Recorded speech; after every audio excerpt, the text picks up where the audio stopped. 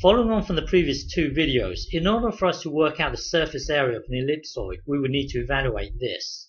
So we are now at this stage where we need to integrate this. So to integrate this, set up your triangle in such a way that this will make sense. So set the opposite to be √3 times u. Set the adjacent to be 1. Then the hypotenuse will have no choice but to be this thing here. So notice that this is exactly the same as this. Well, anyway, if you make your triangle to be like this, then tan the angle would be opposite over adjacent, So u would then equal this. So now we want the u here. So from here, differentiate both sides. That would then give you this, and then u would then become du here. So we can now put this into here. And then looking at the diagram, secant theta would simply be hypotenuse over 1, which is this thing here. So we can put secant theta into this whole thing here. Then this whole thing here will then become this.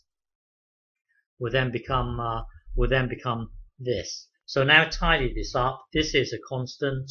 So imagine this as being 1 over √3. So it's just a fraction, a constant. Take that fraction out. That will then give you this.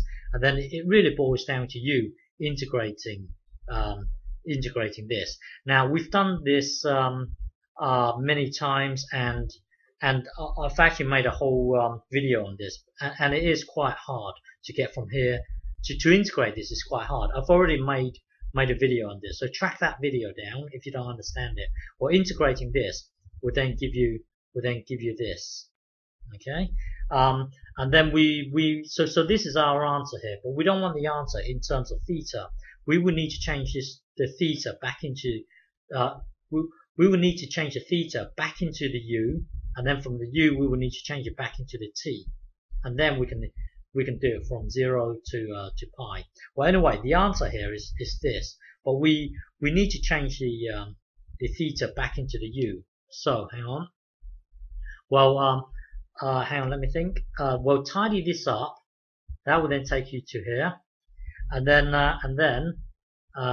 remember earlier we said secant theta equals this thing here, tan theta equals this thing here. So we can put this back into here, and then put this back into here, and then secant theta here. So put this into here, and then tan theta, this into here. Then this whole thing here will then become this.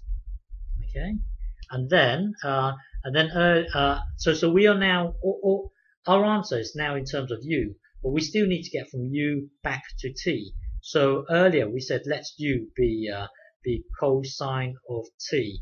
So we would need to put this into here, and then into here, and into here, and so on.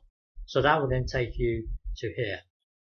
Okay, and then now everything is in terms of t. So originally we were trying to integrate from 0 to pi, blah blah blah dt. We were trying to integrate it in terms of the time. So now that everything is back in terms of t, we can now integrate it from 0 to pi. So evaluating it, it will then give you this. It will then give you this. Tidy it up, it will then give you this, and then tidy it up again, and it will blah blah blah. Overall, the answer hopefully will be approximately this. Okay.